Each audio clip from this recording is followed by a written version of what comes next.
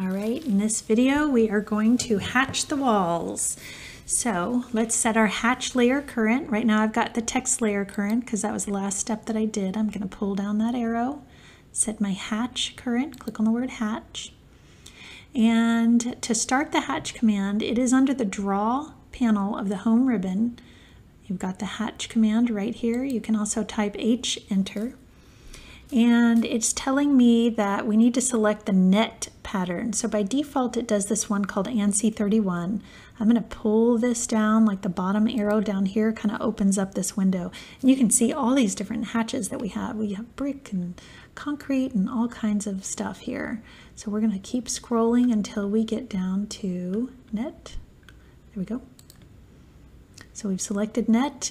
We need to set the angle, it says, to 45 degrees. So right here under properties, I'm typing in angle, 45 degrees. And then we need to set the scale to 18. When I'm done, I can press enter. And now I can click inside the walls. Make sure you're getting right inside the walls here. Click in here. And here, it might help to kind of zoom in, especially these little pieces of wall here.